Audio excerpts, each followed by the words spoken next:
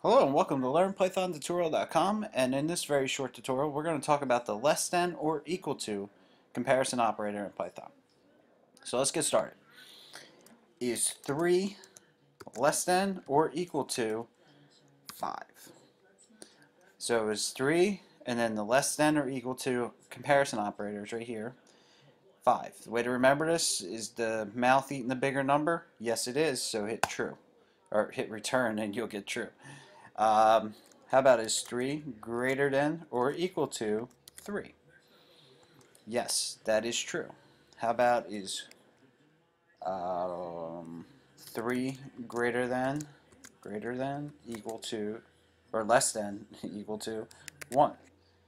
No, false.